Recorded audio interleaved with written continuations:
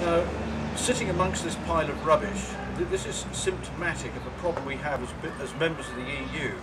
Previously, our rubbish just went to landfill and old quarries, etc. Once we joined the EU, we had the waste directives to comply with, which meant everything had to be sorted out to apparently be recycled.